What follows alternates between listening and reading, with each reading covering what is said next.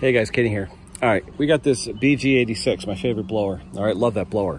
What's happening is, and you're gonna see, there's a little preface or a little preemptive strike here to this video. It would shut off, run for about 5 seconds, shut off. The on-off switch didn't work, but it would shut off every 5-10 seconds, whatever. It didn't turn out to be what I thought it was. So watch the video, question, comment. I know it's a little long. Maybe it'll be a little entertaining for you, but check out the whole thing. We'll talk to you soon. Hey guys, Kenny here, Ken Small Engines. Hey, I've had this BG-86 for a while now, probably 12 years. Love it, absolutely love it. Beat the hell out of it, but I love it. Anyway, I'd be running it for about 10 seconds, shuts off. Then running it another 10 seconds, shuts off. What the heck's going on? Well, it sounded like the ignition was getting killed, so I took the handle off and look at how dirty that thing is. Yeah, full of dirt, full of dirt. So what I'm gonna do, I'm gonna blow that all off, take it out, clean it all up, blow it off. I'm gonna put it back together, and let's see if it shuts off after about 5 to 10 seconds like it was all morning. Be right back. All right, she's all clean. Let's put her back together. Basically, all you're doing when you're killing this thing is you're hitting the on-off switch. That's all you're doing.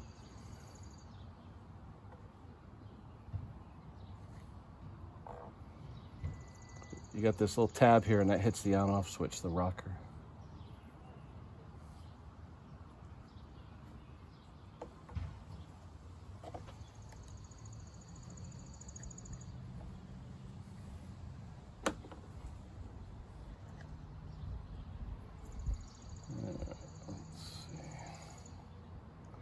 Get the throttle in.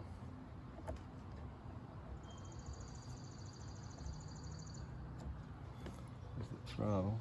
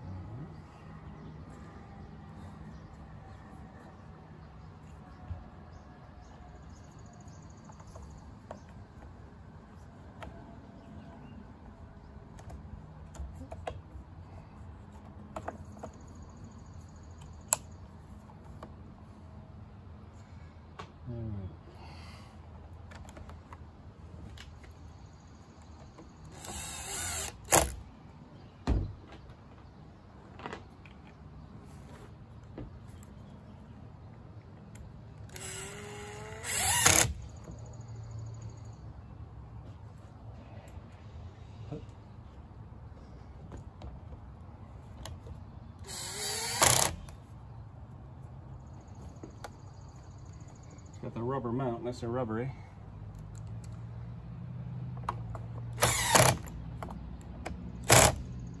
Alright, let's see. Off, throttle. Alright, let's see what happens. Pump it. Choke on.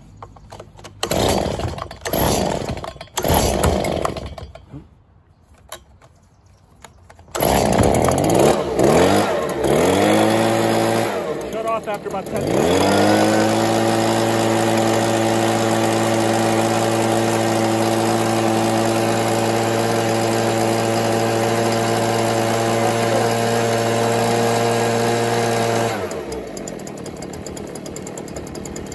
I'm hitting it, it should shut it off.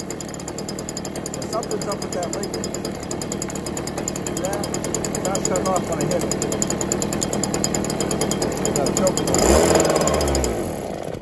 That's not right. Alright, let's take it apart.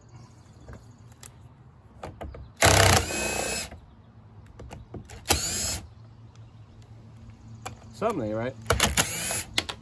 Either the switch, something ain't right. What ain't right here? When you go to kill it, you're pushing down on this, and it is pushing down on the switch.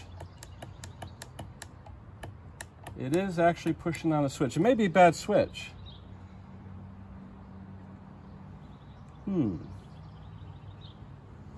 There's a ground lug there. But I'm wondering where it's grounded to, because it doesn't look like there's anything else it would be grounded to.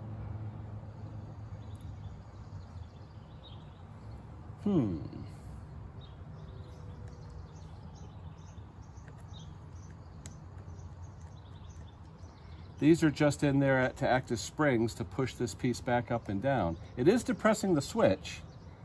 Let me try starting it and depressing the switch myself.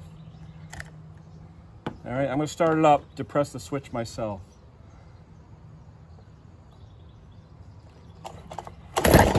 Oh, ow, ooh, hit my toe, which I just smashed yesterday. That's not fun. Yeah.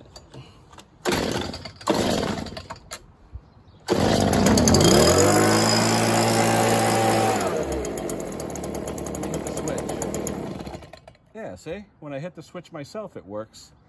Maybe this piece here is a little worn. It's not hitting the switch. Let me try it again with the piece back in there.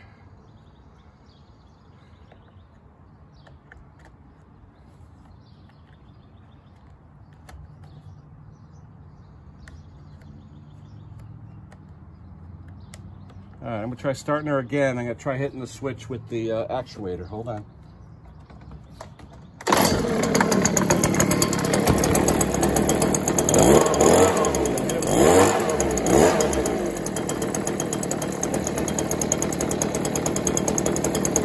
Nothing with the actuator. Do it by hand. Yeah, see? Nothing. Bad switch.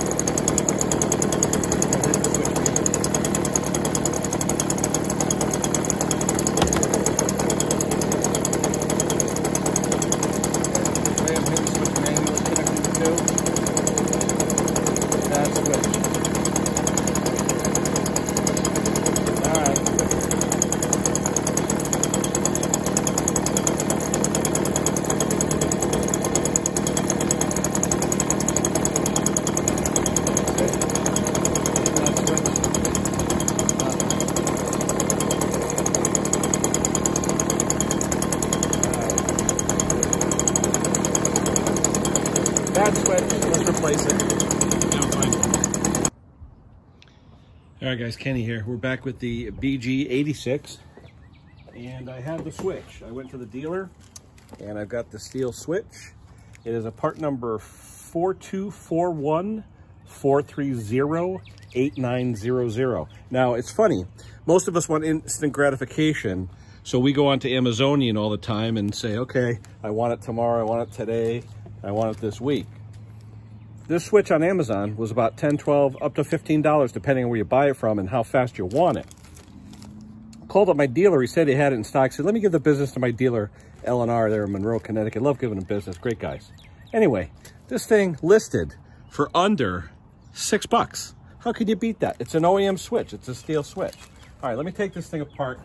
Let me put that new switch in real quick. Hopefully, we'll solve the problem. 4 screws. T27. Oh. Yeah, I don't want to torque the heck out of it.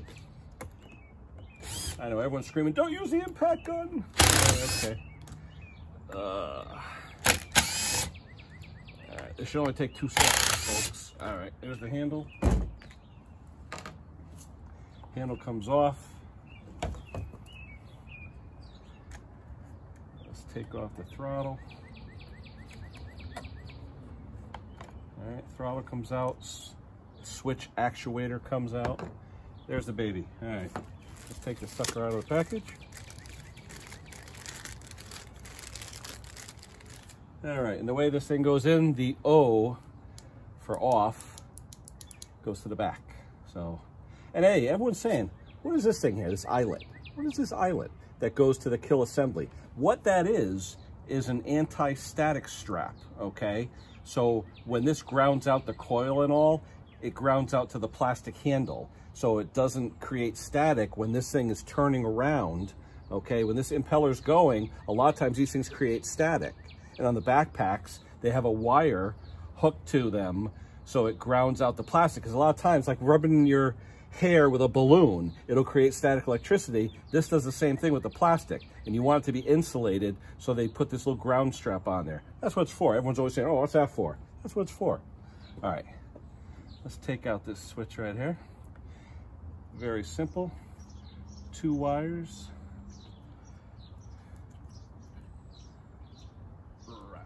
One and 2. All right. There's the one in the back. The brass one goes in the back. The blue one goes in front. Let's slide her in. All right, slides right into the shelf. Now we'll put the actuator in. We'll put the throttle back together.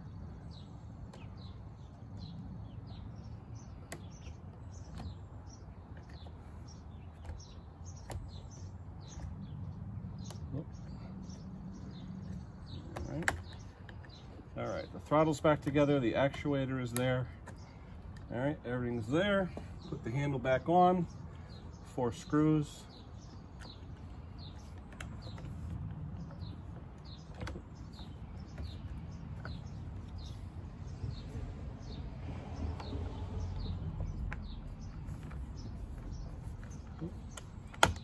There we go. Throttle operates good. The lock works, so we know everything's in good position. Let's put these screws in. Let me start with the middle screw.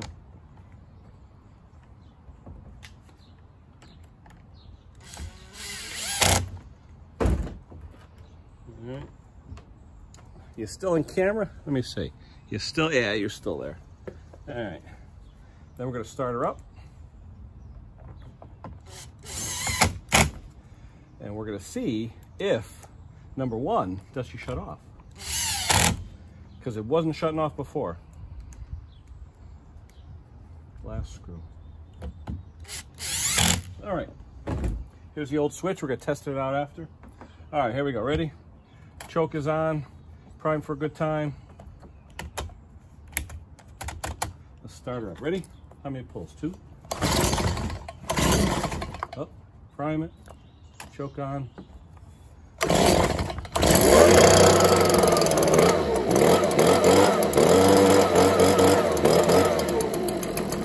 Now before, I would hit that switch, wouldn't shut off. Let's see if she does.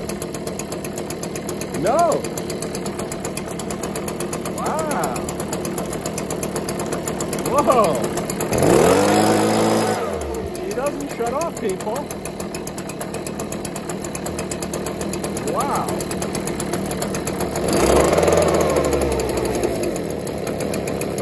Choke it to shut it off. It didn't shut off. There's a bigger problem out there. What is the bigger problem?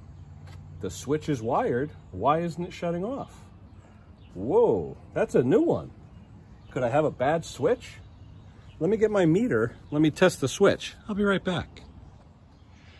Well, here's one for me, guys. I didn't test the old switch with a meter. Here's the old switch. Now watch, continuity. You hear beep, ready? Okay, here's a switch. One end, the other end. Ready? That's a good switch. And I'm sure the one on here is good too. What the heck is going on? Well, it's got to be something in the wire going down to the coil. All right, I didn't think it would be this bad. Like I said, I only spent $6, so I'll keep it as a spare. Let's take off the cover and see what's going on at the coil end.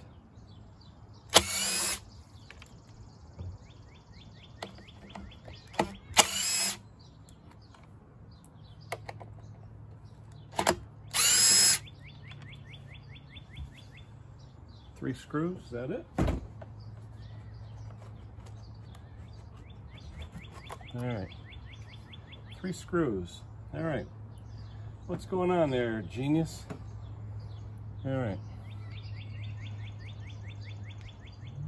You got a piece of dirt in there. All right. Let's see. Here's the coil. You've got the blue wire going up to the kill switch, and then the other end of the kill switch goes to the other end of the coil, which is a metal clip for ground, so that when you kill it, you're connecting the coil, to ground. All right. Let's see if that ground is actually ground. We got the tester again. We'll put it on continuity. All right. So we'll ground. Say we'll hit the flywheel. That's a ground. Yep. Yep. That lead, the black lead, is a ground. Okay. So let's see. We'll hit the black lead up here. Aha. The black lead up here. See? No ground. That black wire, when it goes around to the switch, is broken somewhere. All right? See? I'm touching both ends of that black wire to the connector up top. I'm getting nothing. There's a break in this wire somewhere. Something's not right. Let's figure it out. Let's take off this wire. Where's the break? Take off the spark plug lead. Where is the break?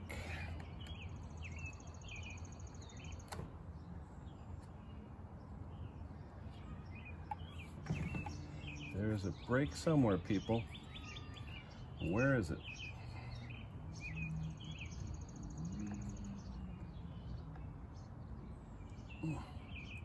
This video is getting a lot more interesting, isn't it?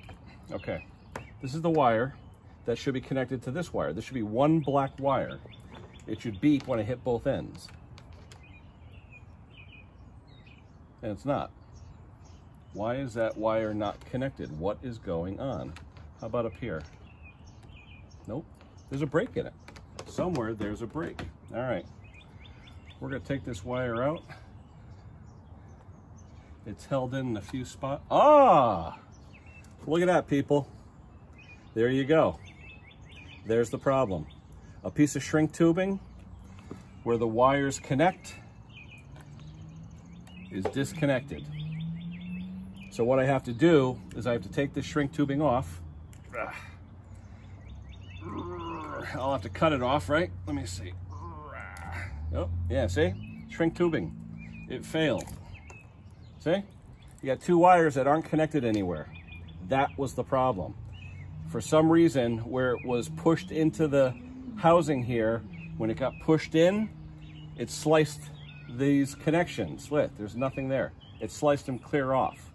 All right, now that I know that, let me put them together. Let me shrink tube them. I'll be back in a minute. Now it's getting real exciting, huh? All right, guys, I'll be right back.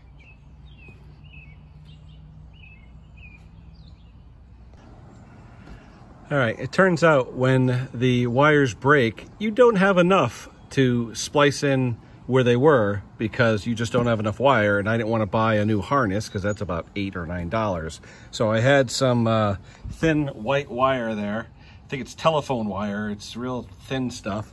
And all I did was I spliced it in so I could run it up to the top here, and hopefully it'll work. All right, a little shrink tubing here and there and a little magic, and let's put it back together and let's see if she'll work now with the old switch. I put the old switch back in. I said, I'm not using the new switch. I'll keep that. All right, let's put the covers on. Let's see if she works. All right, first thing we gotta do, spark plug wire, or spark plug boot. All right, cover.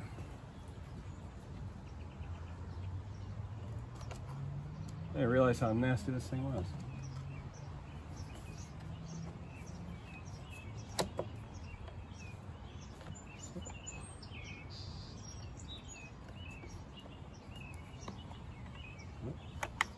There we go.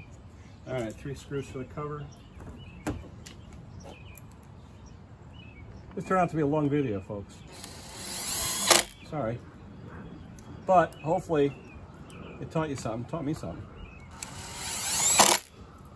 It taught me to make sure the wires are good. And it's funny, when you see these things for sale, these switches, some of them come with a harness, some of them don't. Now I know why. Okay, if you're gonna buy the switch, buy the harness too. Makes a difference. All right, let's put the actuator back on.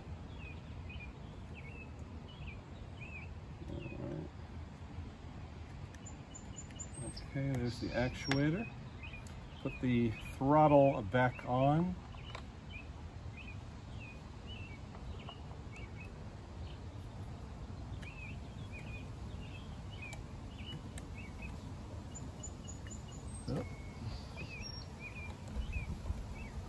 Oh, we're having fun here, folks. Throttle. Ready? There's the throttle. Okay. Actuator. There's the actuator. All right. Throttle and actuator. Done. Handle.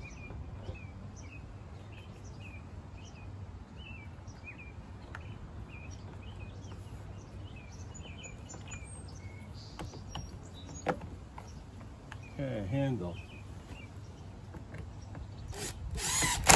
One. Nope. 3 more screws and we're home free. Or we're not. Who knows? 2. 3. Last one. 4. Okay. Moment of truth. I'm going to set you up so you can see me holding this thing, doing it the right way. All right. You ready? Yeah, here we go. All right. We're going to start her up. All right. Right now, throttle is working. Throttle lock is working. Momentary is working. Let's start her up.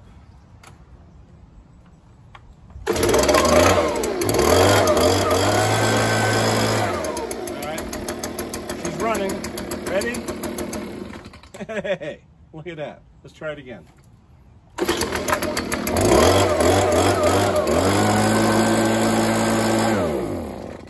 Hey, let's try it for a 3rd time.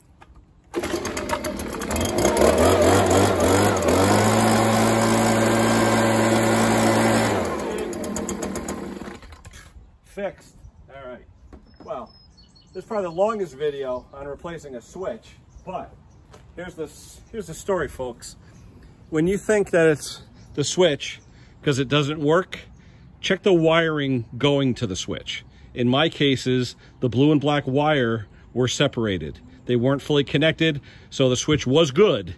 It was the wiring. So check the wiring because it may not be the switch. And even though it's only a $6 switch, it wouldn't have fixed the problem. All right, guys, that's it for now. Any questions, comments, suggestions, subscribe. I got a decent channel. Give me a like, hit subscribe. Most of my viewers aren't subscribers. I don't know why. More stuff like this, comments, questions, suggestions, give them to me. We will talk to you soon. Bye.